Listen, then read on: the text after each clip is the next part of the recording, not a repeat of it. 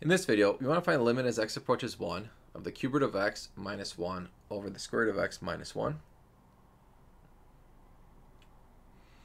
So this one, we're not going to be using L'Hopital's rule, but we're going to be clever. We're going to find two ways to solve it. The first way is going to involve a substitution.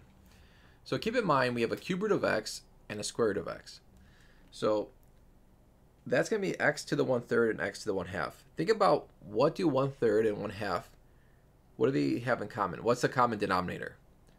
Well, that's going to be 1/6. So we'll let u equal x to the 1/6, or in other words, the 6th root of x. So as x approaches 1, u will also approach 1. So now we'll rewrite this in terms of u. So cube root of x will just be u squared, and the square root of x will be u cubed.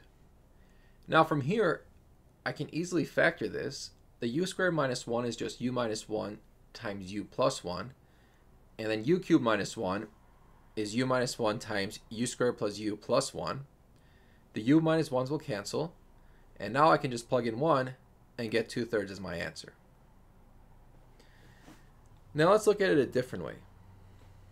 So this way, we'll multiply the top and bottom by the square root of x plus 1 times the cube root of x squared plus cube root of x plus 1. And so the idea here is, if I have a cubed minus b cubed, that's going to be a minus b times a squared plus ab plus 1. Okay, so that's what I have.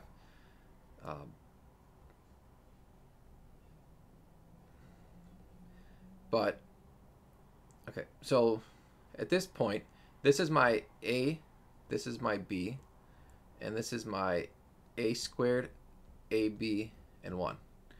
So that's going to give me a cubed minus b cubed, which will just be x minus 1. And then, well, so yeah, here I just reorganize it. So I just move this one over here and then move that one over here. And so these two right here will just be the x minus 1 that we talked about. And that's going to multiply the square root of x plus 1. And the other thing I forgot to mention is that the square root of x minus 1 times the square root of x plus 1 is a difference of two squares, so that's going to equal x minus 1. So now the x minus 1s are going to cancel. I'm left with the square root of x plus 1 at the top, cube root of x squared plus cube root of x plus 1 on the bottom. Plug in x equals 1, and I still get 2/3 as my final answer.